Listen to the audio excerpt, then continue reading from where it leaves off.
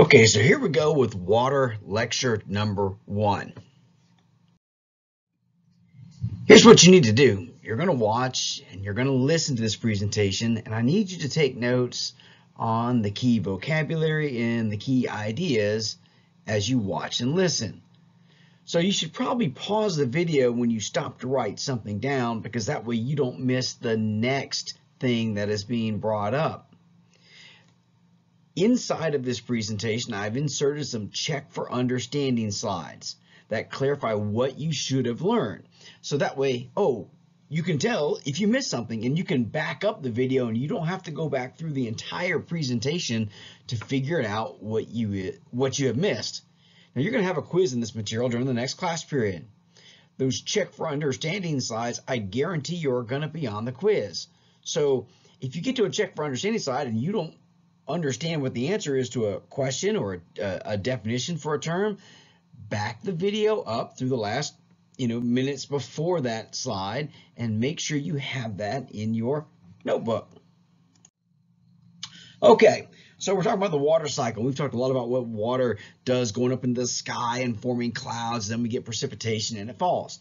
When precipitation falls and hits the ground, it can only do one of two things. Water that hits the ground either goes into the ground or it moves across the surface. That's it.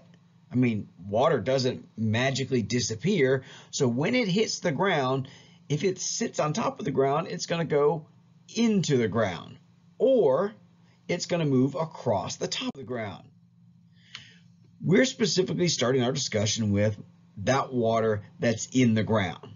It's water that fell from precipitation that then moved into the ground. We'll do the runoff stuff after we finish talking about the water that goes into the ground, or our groundwater. Now this is important because we know there's 8 times more groundwater than there is water on the surface.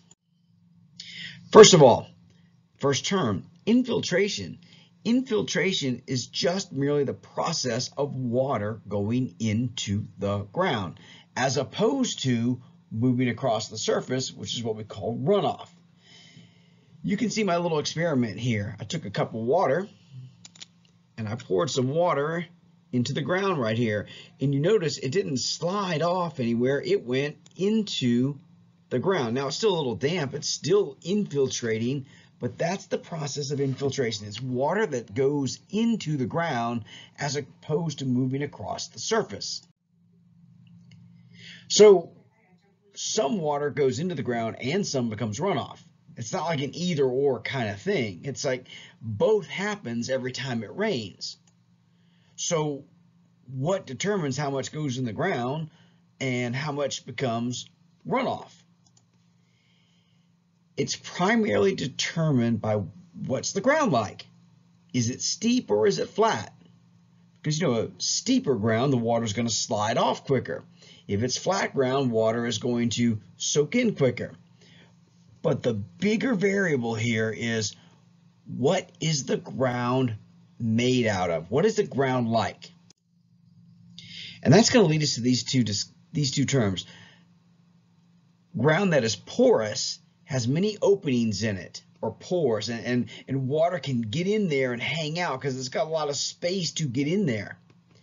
Being permeable means that you allow water to pass through easily. If you think about biology, you remember that permeable or semi-permeable membrane. It was something that would let things pass through it. And when we talk about water, permeable means it's something that allows water to go through. Some natural materials look like a sponge. A sponge has a lot of pores in it. You can see it's got a lot of openings in it. And sponges hold a lot of water because they got a lot of open space in there. You also know sponges are permeable. Water goes straight into a sponge right away. But some natural materials are kind of like our tabletops in the lab, where they are solid and there's no open space in there. So water can't go into it, and because there's no space for it to go in the first place. So let's talk about some natural stuff. We're going to look at granite and slate. We're going to play around with these rocks. Granite and slate are both rocks that don't have a lot of openings for water to get in there, and they don't allow water to pass through it. They have very low porosity. There's not much space, and they're low permeability. They don't allow water to go in. You look at granite, I mean, it's just rock solid. It's just everything's, I don't see any holes in granite. And even if you used a microscope, you wouldn't see very many holes in a piece of granite rock. This rock here is granite, and you can see when it rained on top, the water doesn't go in, it just kind of sits on top. It'll basically sit there until it evaporates. So granite would have low porosity and low permeability. Now sand. Sand, on the other hand, is the exact opposite. Sand's got lots of open spaces in it, and it allows water to pass through it easily, and it holds a lot of water. And think about this, if you've ever been to the beach and done something like this, playing with a sandcastle, and you try to make a moat around your sandcastle, you pour water in the sand, it goes in almost as fast as you can pour it, because sand is very porous, has lots of space, it can hold a lot of water, and it's highly permeable. Water can go into it very quickly. Some rocks underneath our feet look kind of like sand. They're even more porous. You can see all of these openings in these rocks. Look, it means it can hold a lot of water. It also means that the water can go from one opening to the next usually fairly quickly. So water can move through rocks like this fairly easily as well. Now clay, on the other hand, clay is highly porous. It's got a lot of open space. Clay can hold a lot of water, but the spaces aren't very well connected. So that means the water doesn't go in very quickly or easily. So if you think about clay, think about the situation over here. You know that when it rains, the water kind of sits up on clay, and clay stays muddy for a very long time. And that's because clay can hold a lot of water, but the water doesn't drain through it very quickly. So something like clay is gonna stay wet and muddy a long time because it's highly porous, it can hold a lot of water, but it's not very permeable. The water doesn't move through it very quickly. So here's our first check for understanding. I did this kind of earlier than I normally would, but I just want to give you an idea of what you're looking for. What are the two things that water from the sky will do when it hits the ground? It's two choices. If you didn't get those, you can back up. And our two new vocabulary terms are permeable versus porous. All right, so rain falls and rain hits the ground, and we know rain is going to go into the ground. Unless it's just absolutely solid rock, we're going to get some water that goes into the ground. And if it rains again, you're going to get more water following right behind it. Well, remember, water doesn't get created or destroyed. We have a very finite amount of water. So the water is going to go in the ground, and it is going to collect. This is why you can dig down in the ground and you can actually hit water, because the water gets down here and it's eventually going to collect, especially if you go deep enough. You're going to hit rock like that granite that I just showed you. Just like the previous picture where the water would sit on top of the granite, here the water goes through the ground and it hits the granite and it starts to collect. And the ground here will fill up with water. So this is actually a pretty accurate depiction of what's going on there underground.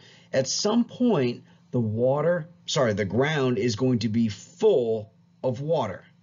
Now, this part of the ground up here is not full of water. So when it rains, the water can go through that ground and becomes part of this collection down at the bottom. Now these have names. This is called the zone of aeration. Think of aeration like air. There's air spaces in there, so water can move through it. The zone of aeration is soil that is not full of water. On the other hand, the zone of saturation is the part of the ground where it is saturated or full of water, or all of the air spaces are filled with water. And the point at which that starts is called the water table. So the water table is the point where the ground begins to be full or saturated with water. So what if it rains more? Or if the ground allows more water to come in? So, I got my water table is right here. And then it rains a lot. We have a really, really rainy season. And more water comes in faster than water gets out of the ground. That means it's going to fill up and keep filling up and keep filling up. The water table isn't one spot. It can move up and down. If it rains more, the water table is going to go up. If it rains less, the water table will go down. Remember, the water table is wherever that point starts that the ground is saturated with water. So big ideas about the water table. This is a kind of key idea concept is the water table can change. And the water table is different in different places. Now think about that. The water table depends upon the rain. Does it rain the same everywhere? We know that's not true. So that means the water table, or how far down you have to dig to hit water, is different places. Some places in the desert, you might have to dig down a long way because there's just not much water falling to go into the ground. Other places, you can put one shovel in the ground and hit water. Now, if you hit water underground, if you hit that area of saturation, and it's a big area that is saturated, we call that an aquifer. An aquifer is a usable collection of water underground. By usable, I mean, there's enough water down there that it makes it worth it for me to go down there and get it. Now this picture here on the right, most time when you see an aquifer, that's kind of how they draw it. I don't want to give you the indication that it's an underground lake. It's not. It's not a big open cave under the ground that can be filled with water, although you can have caves underground as part of an aquifer. An aquifer is just someplace where the ground has a lot of usable water in it. So if we think about a rock like this guy here, that could be what we have filling in this space. But because the rock has so many holes in it and it's holding so much water, we could call that an aquifer. So once again, an aquifer is a collection of usable water under the ground. So let's talk about that water table thing. You said it can go up and it can go down. In Florida, it rains a lot. And the ground is really flat. It's real sandy, so the water goes in the ground very easily. The ground in Florida is very wet. The water table is very high. Some places you can dig a well with a shovel. You and I can go out in the backyard and it wouldn't take us very long at all to hit water. People in Florida can't even have basements because the water table is so high. So if you tried to build a basement, the water would just seep into your basement and you'd basically have an indoor swimming pool in your basement. In New Orleans, the water table is exceptionally high. Because remember, New Orleans kind of sits below sea level. It's already lower than the water level outside of it.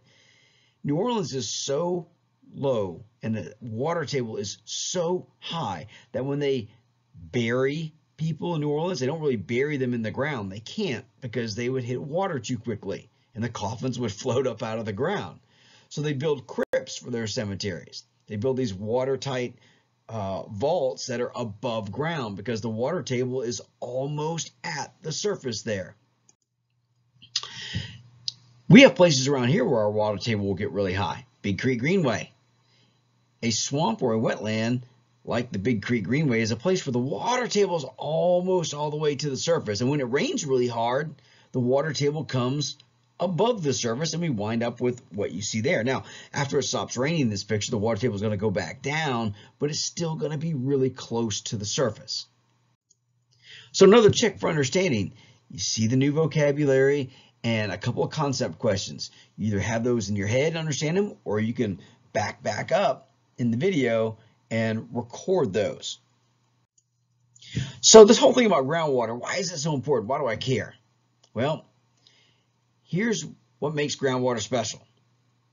Groundwater is clean water without any of that stuff that surface water can have in it that makes it unhealthy for us to use.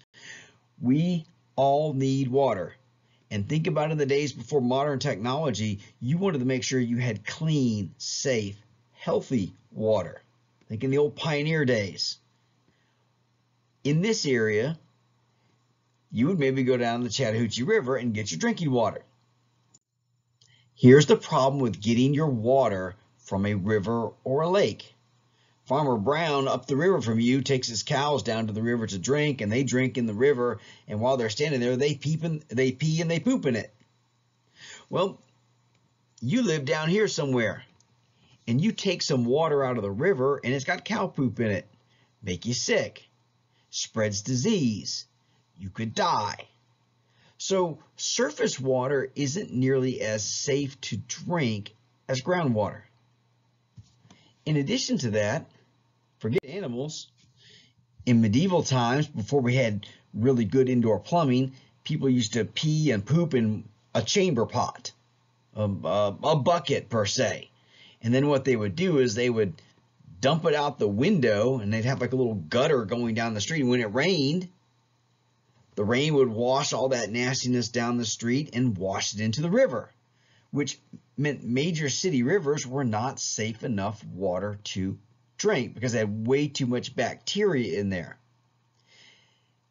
They didn't know this in medieval times. It's one of the reasons why people drank ale and beer so much in those times as opposed to drinking water, because ale and beer was fermented and it was brewed and it killed all the harmful bacteria in it. Whereas you couldn't drink the river water because it had all this nastiness in there. Even to this day, you still can't trust river water. You and I can't go down to the Chattahoochee River, which is a very clean urban river. You wouldn't see a picture like this in the Chattahoochee, but it still happens places, and it still doesn't stop animals. You see the geese flying overhead, and you've seen the geese in the river. You won't want to drink that water directly because it might be contaminated with fecal matter from animals.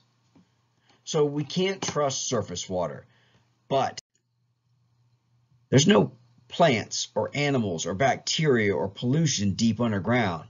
The only thing that can get that deep underground where the groundwater is the water itself. So that means that if you can get to it, you know it's going to be safe, good water. It won't make you sick. So towns in our country, especially as the country grew west, grew up around places that had good sources of groundwater.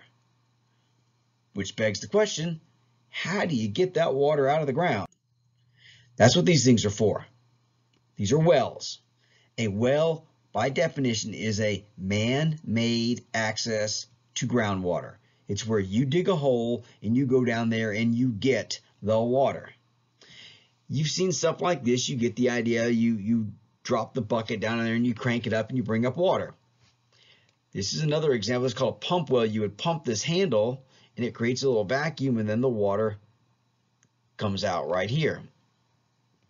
Both examples of hand wells. This one's a little bit safer because it's not open. It's a covered pipe.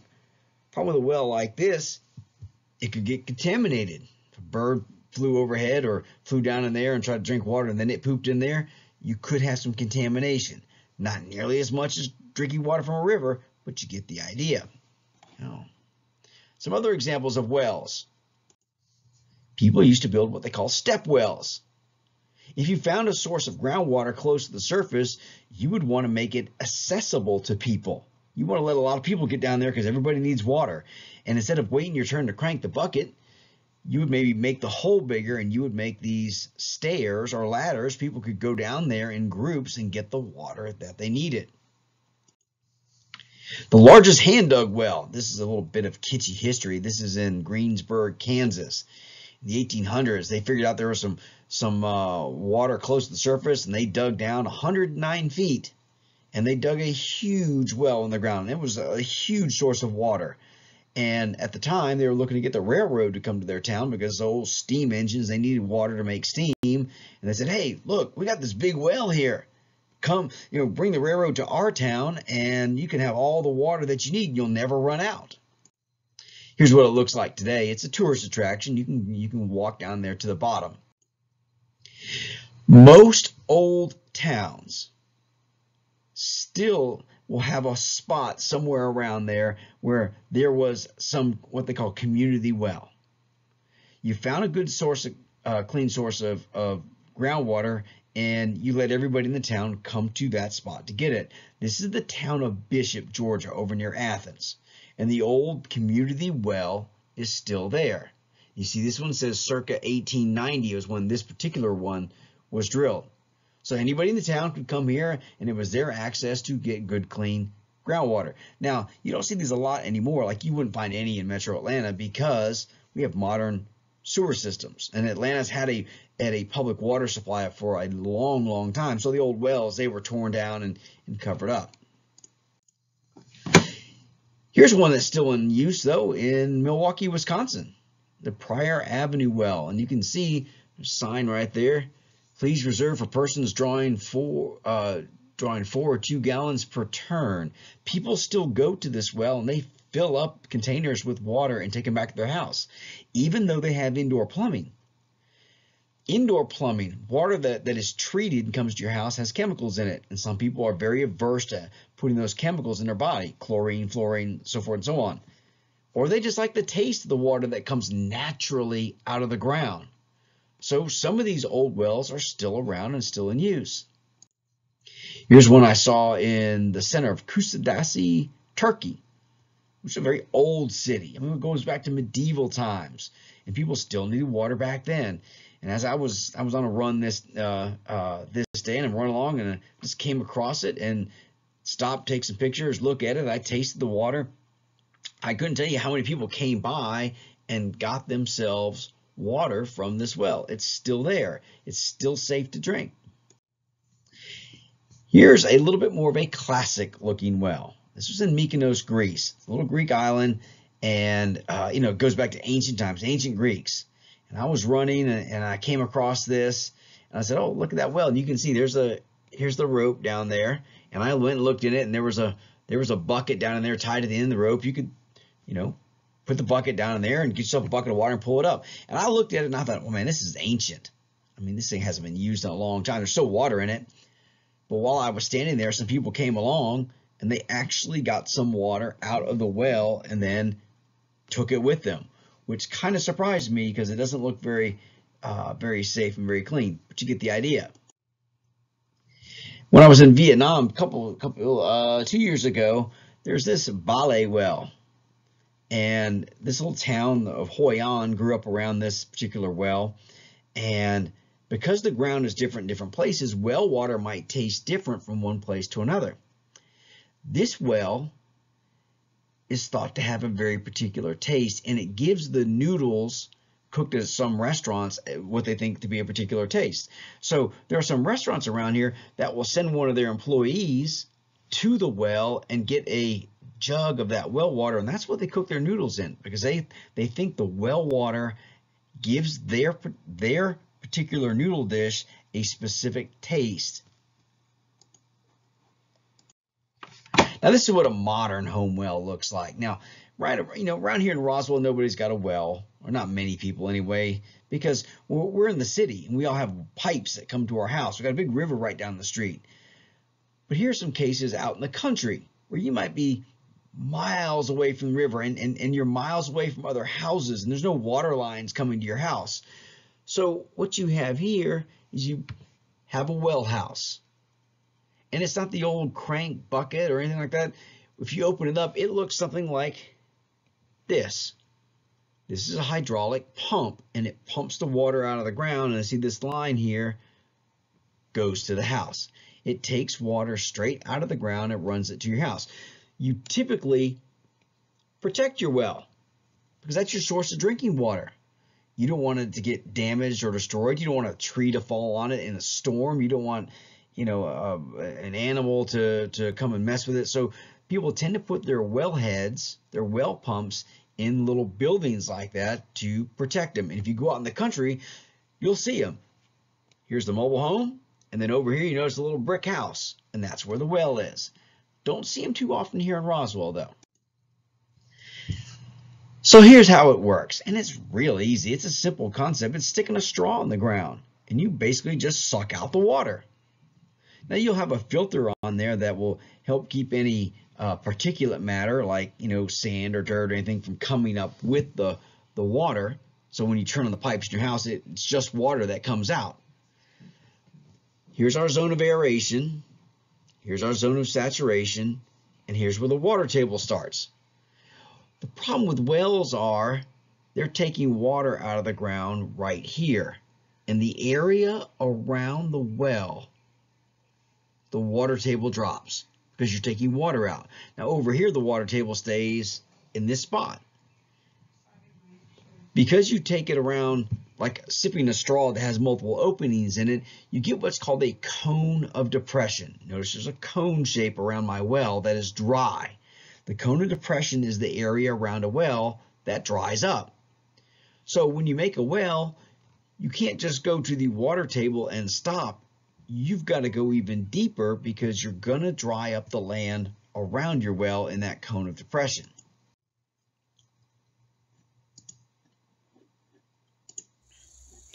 Notice this area back here behind me. You can tell by the view it's very, very dry and brown. I'm in Utah. It doesn't rain very much here. It rains very little at all. But if you'll notice here, they're growing corn. And corn is a very thirsty vegetable. It takes a lot of water to grow corn. So the question becomes, how can they grow corn here if it doesn't rain very much? Well, here's your answer. If it's not falling from the sky, they must be getting water from up under the ground. This right here is a good example of a well. It doesn't look like what we think of with a well where you've got a hole in the ground and you crank the bucket down there and scoop up water. This is what most modern wells look like, especially the ones that are found on farms, which is what most groundwater is used for today, and that's in growing crops. There's our pipe, and it goes hundreds of feet down there under the ground, and it brings up the groundwater, and it sends it through these pipes here and sprinkles it on top of our corn, and that allows our corn to grow. Remember that most groundwater use in our country is for growing crops. Now, you don't see a lot of these in Georgia because in Georgia it does rain enough. You're going to see these more in the middle part of the country where there's a lot of farmland but not as much rain. So they make up for the lack of rain by getting water out of the ground. Now, because those wells, they move around that center pipe, you get these weird shapes of fields out there in the west. They tend to be circles. And if you're flying in an airplane going west, you'll see these. You won't see these too much in Georgia, but as you go west to where it's drier and they have to use well water, you'll see them. Now, remember that collection of water under the ground. The big collection of water is called an aquifer.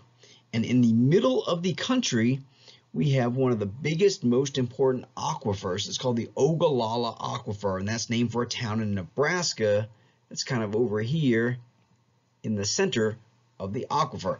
And it's a huge collection of underground water.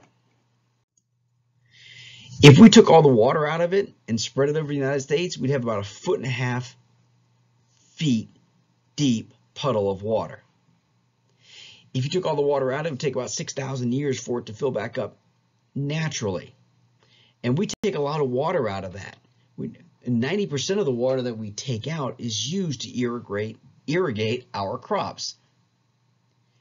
$20 billion a year of food production relies on that aquifer because it doesn't rain enough there. They have to pull the water out of the aquifer under the ground. And we got some problems. Lots of wells take out lots of water. Now remember, every time the straw, you suck on that straw, that water table is going to go down. So there's what happens. It's just like a soda at a fast food joint. You suck out all the water. If you don't refill it, it goes dry. But just like at a fast food restaurant, generally you can go up to the refill station and you can refill it. Well, the same thing can happen with an aquifer. If it rains a little bit more, well, then the aquifer will refill. But you have to be careful to not drink or take more out than you're refilling it with. And that brings us to these concepts of groundwater recharge, and that's the rate at which water goes in. The discharge is the rate at which we take water out, whether it's natural or people. The balance, the aquifer water balance, is simply the difference between the two. It's how much you have going in versus how much you got going out. If your balance is negative, it's like a negative balance in the checkbook. You're spending more than you've got coming in. And that's what happens with these aquifers. The balance for the Ogallala aquifer is now negative. We know the water's coming out faster than it's being put back in. And people are trying to figure out, well, how fast? How quickly is it going to run out of water? Because that's the aquifer that grows the majority of our corn in our country. So we don't want to see that thing run out. And some extreme estimates put it as early as 2028. There's another problem with that aquifer. It's been in the news a lot, and that was the Keystone Pipeline. And that was a proposed method to transport oil from Canada to Louisiana and Texas, which is where they make oil into gasoline. The problem was they wanted to bury that pipeline under the ground, right through the aquifer. And pipelines are notoriously leaky. And if you leak oil in the ground and your aquifer is in the ground, you get oil in your water, which would contaminate it and cause a lot of problems. Could make your water unusable. So as you can imagine, people in this part of the country were very resistant to the Keystone Pipeline coming through because they didn't want to take the risk that they would contaminate their very important aquifer that is used to grow our corn in this country. Now for us here in Atlanta, not a big deal. We got a nice big river right next to us. Here's the Chattahoochee River. Always got water in it. Rains a lot here in Atlanta. We don't need wells and groundwater as much because we have a nice big water supply. That's why you won't see a lot of those types of wells that I showed you watering the corn, because if you plant corn in Georgia, it's going to rain enough on it to keep it growing. Almost every place in Georgia is close enough to a river. I mean, look at these rivers, and these are just the major rivers. I mean, there are enough rivers in the state of Georgia that everybody can get their water from a river. You can lay a pipe to it and draw water out of the river. So groundwater in Georgia isn't used as much as it is in the West, where it doesn't rain as much. Now here's a map of major U.S. aquifers, and you notice that under Atlanta, there isn't one. If you were to start digging a hole and wanting to drill down till you got to water, you would not hit a very significant aquifer underneath us. There's water down there, yes, but just not enough to call it an aquifer. And the reason is not because it doesn't rain a lot here, because it does. The difference is we're on top of granite, and I showed you a picture of what it looks like when water rains on top of Stone Mountain. It just sits on top of the granite. It doesn't go in very easily. So if the water doesn't go into the granite, it means you're not going to have water in the granite. And therefore, we don't have an aquifer in Atlanta. So wells here in Atlanta are not very popular because you just don't get enough water down there because there's not a big aquifer. Now, South Georgia and Florida, their ground is a little bit softer. They're not on granite. They're on more sandy and clay, but it still rains a lot. So people down there use wells a lot more often because there is a lot more groundwater for them to go get. Now, nationally, 87% of the people in our country now get their water from a pipe from a water company. Only about 13% of households get their water from get their drinking water from wells anymore. Now, in 1950, it was about 30% of people still used wells. But as our country's become, has grown and technology's gotten better and cheaper, more and more people are getting their own plumbing from, water companies. Most of the groundwater that is taken out of the ground today is used for farming, not for people's houses. Now, there are some states that use a lot of groundwater. California, Texas, and Florida especially. The reason why those three use it so much, they can all have growing seasons that are a lot longer because they're very far south, and they have a lot of agricultural products that need water. California, doesn't rain in California. We know that. yet they grow crops like crazy because they have year-round sunshine. But the crops need water, so they have to get the water out of the ground. So this is our final check for understanding. You see the list of vocabulary. You have some ideas or some concept questions that I'm going to ask you to explain, and they'll be expressed as a, in a multiple choice format. So at this time, you need to upload a picture of your notes that you took in order to get credit for your daily grade today. And we'll have the quiz the next class period.